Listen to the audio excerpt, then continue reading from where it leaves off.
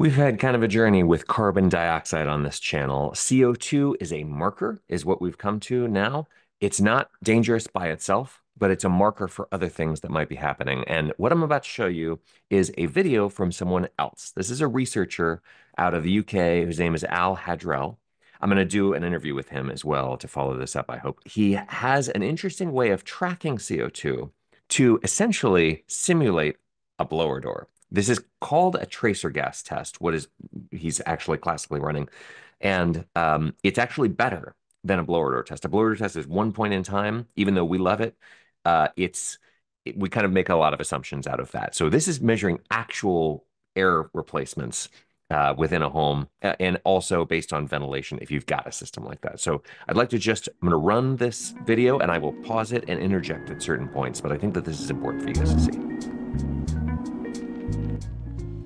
So a useful way to limit your exposure to airborne pathogens, so things like SARS-CoV-2 and influenza, is to physically remove the aerosol that carries these pathogens from the room.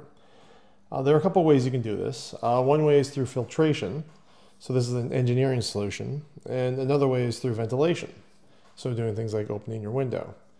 So having a more ventilated or better ventilated space is good. So the question then becomes, like, how do you know if this room is well ventilated? What can I do to make the ventilation better? Is there anything I can do to make the ventilation worse? So in this video, what I'm going to do is I'm going to explain how you can use CO2 monitors, just like this type, to measure how well your rooms are being ventilated. Let me just pause for a second and just remind everybody that filtration is a much less expensive and can be a more effective way to clean the air because you can get a lot more airflow, a lot more stuff captured by a filter. With ventilation from outside dilution air, it's very expensive because we have to heat or cool that air. We have to dehumidify or humidify that air potentially. We have to filter that air as well on top of it.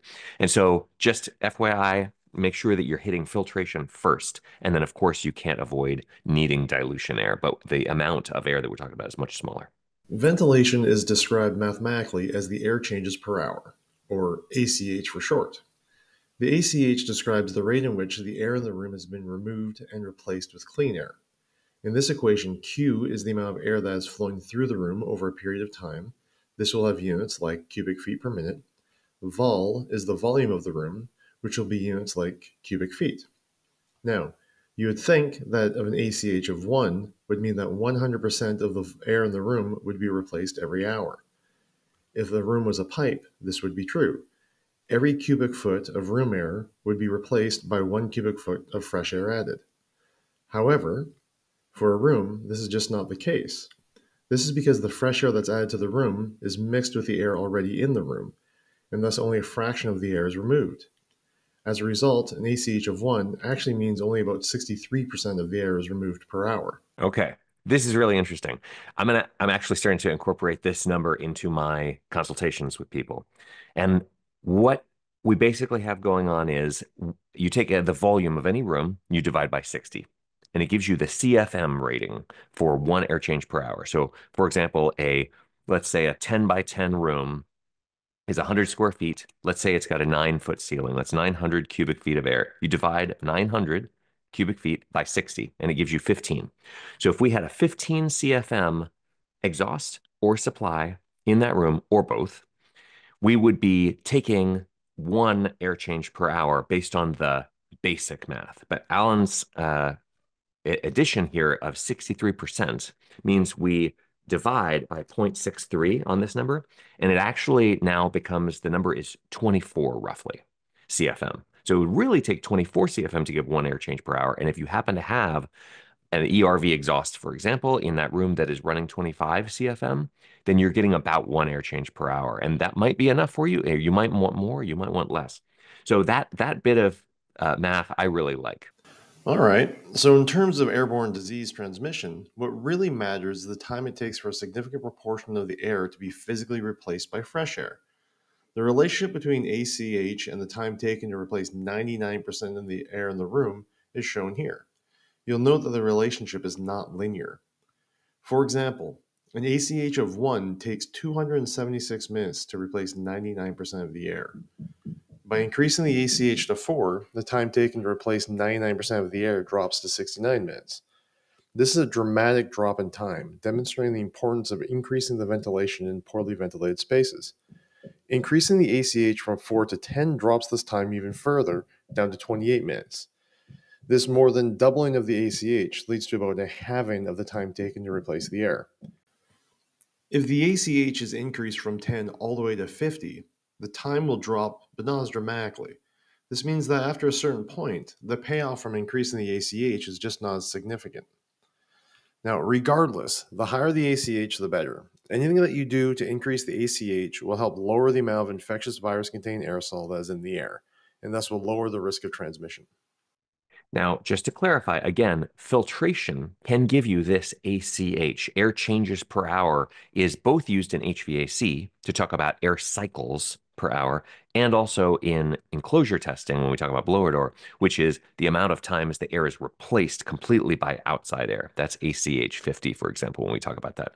So the clean air delivery rate, CADR, that you'll see on some filtration units or air cleaners, that is a measure of this. Even if it's not taking the air from outside and injecting it into the room, it's the amount of times that the air cycles basically within the room. So you can get this air changes per hour again with the filtration, but I really like his point that, again, this mixing of the clean air, whether it's clean filtered air or clean outdoor air, coming into the room is then mixing. And the faster you do that, the more effective you're going to get at that 99% replacement. All right, so how do you measure the ACH? Well, first thing you do is you go out and buy yourself a CO2 monitor. This type is particularly popular, but really any type can do. The type that he's got in his hand is called the Aranet 4. It's about $200, and it is, by the chemists that we work with, they swear that this thing is one of the best things under $1,000 to measure this. And when he says any type will work, I would add a caveat. This uses what's called an NDIR sensor, which is very accurate for CO2. A lot of the consumer grade ones that are going to measure CO2 and TVOC and PM 2.5 and temperature and humidity and look pretty, and they're like $150, they're not using that sensor. So that's one thing that I just like to add. All that you're really looking for when you're purchasing your CO2 monitor is one that records the CO2 values when you're not around. To measure the ACH, first you need to measure the outdoor CO2. You do this by simply putting your CO2 monitor outside. In cities, the outdoor CO2 concentration can get higher than the commonly reported 420 parts per billion.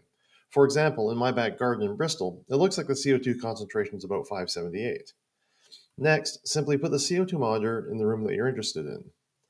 Then you need to increase the CO2 concentration. You can do this any way you like, from exercising to breathing to turning on the boiler.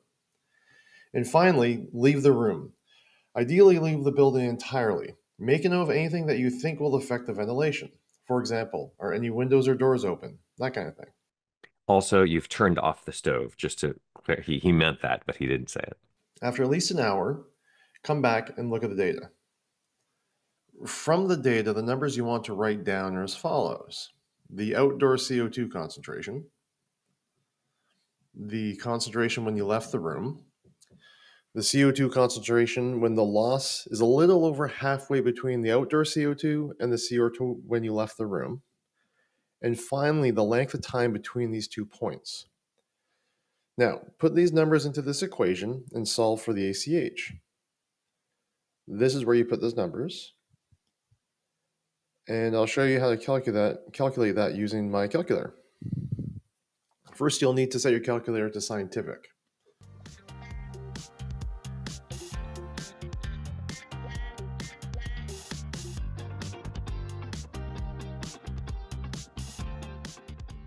All right, so for my data, I calculate an ACH of 0.52 for my kitchen. Okay, so my ACH in my kitchen is 0.52, which isn't particularly high, but it's actually pretty common for older homes. For context, I live in a 160-year-old house in England, so ACH of 0.52 is about par for the course. The question then becomes, is there anything I can do to increase the ventilation rate in my home? And is there any sort of combination of windows being opened that will maximize the ventilation rate of my home. So this is the floor plan of my home, and this is where the CO2 monitor was placed during my experiment. When everything was closed, the ACH was 0.52. So what happens when I say open my kitchen window? Well, when I do that, I get numbers that look like this. And when I put them into the calculator, I get an ACH of 1.3, or 1.43, sorry. That's a little better, but still under the recommended value of 4. Now, when I open both the window in the front of my house and the kitchen window, things get even better, where the ACH increases all the way up to 4.8. You can see how simple changes like this, like the combination of windows to open, will maximize your ACH. For example, here we see that opening the windows across the house likely creates an effective draft through the house, which again increases the ventilation. Every house is different. Also, the furnishing of every home is different. For example, something may obstruct the draft. How the wind blows onto every house is also different, and this too will affect the ventilation rate. What this all means is that for you to understand your home and what works best for your home, you'll need to check. And to figure that out, you'll need to do the kinds of experiments I've shown here. Now, some things to consider when interpreting your data. Like all science, repetition is important. The more times you repeat a measurement, the more confidence you will have in it. Second, the air exchange may not be coming solely from outside, meaning that if the next room over has a high CO2 level, the decay rate you're measuring may well be affected. Thus, to get a better understanding of how your home is ventilated, you ought to do this experiment throughout your home. And over time, you can build a picture of how your home is ventilated and where the air flows and how fast. Now, before we move on, just to review, we've taken an air changes per hour of once every 2 hours, which is 0.52. So every 2 hours, all the air in this kitchen, for example, is changed. That's very nice. When we use an ERV in an airtight home, we're aiming for roughly once every 3 to 6 hours complete changes. So this means with one every 2 hours, with everything closed up, that kitchen is getting 12 full air changes per day, every day. And not when I say every day, I'm kind of defeating the whole purpose of what Alan is doing here, which is testing the actual on this day, because it's going to change. The other thing that's going to change about this, aside from the layout and the wind, is the weather. So every single day in this kitchen, it's going to be slightly different. If he's testing on like a average temperature day in spring or fall, then he knows that in those conditions, it's going to be about 0.52. But be very careful, because taking it up to 1.5 air changes per hour, or even 5 air changes per hour, which is what he's doing when he's opening the front and the rear windows, that means you're going to get over a 24-hour period, if everything stays the same wind and weather wise, you're looking at over 100 air changes in your house per day. And one thing that'll do is freak out your temperature in the house if the temperature inside is not the same as outside. The other thing is that it'll freak out the humidity in your house, because rarely is that going to be the same, especially in England where he's living right now.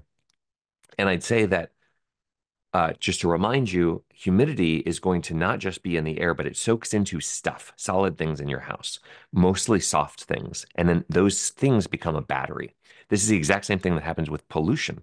So if you live in an urban area where, for example, the CO2 level baseline outside is 578, you can be sure that there's also ozone in the air generally.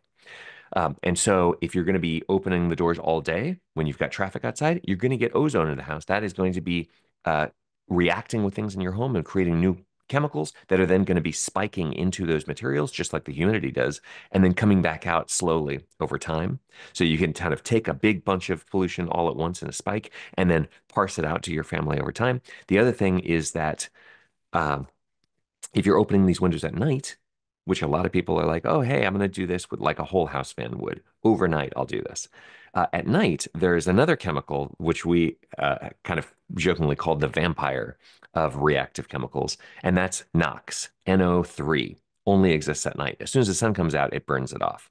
So there are different pollutants that might be able to come in. And so getting to 5 ACH, Alan's running an experiment here, and he's trying to prove a point and tell a story. And I think that that's awesome. But just for normal people, be cautious about this, because the more you increase that air change rate with outdoor dilution air, not with filtration, the more you're potentially making your home susceptible to humidity spikes and pollution. So with just a simple to use device and time, you have the ability to understand how well infectious aerosol is being removed from your home and the kind of things that you can do to increase the rate in which infectious aerosol is being removed from your home. I would encourage you to try this out because it allows you to understand, well, at least better understand, how your house works and the kind of things that you can do to increase the indoor air quality in your home. And plus, science is fun. All right, so if you like this video, please like. If you found it interesting and would like to see more, please subscribe. If you have any questions, put them in the comments below or ask me on Blue Sky or Twitter. And yeah, with that, Mix has all the references that I use to produce this video. So thanks. Take it easy. So definitely do subscribe to Al Haddrell's channel on YouTube. I'm linking it in the description below. Like, subscribe, tune in next time.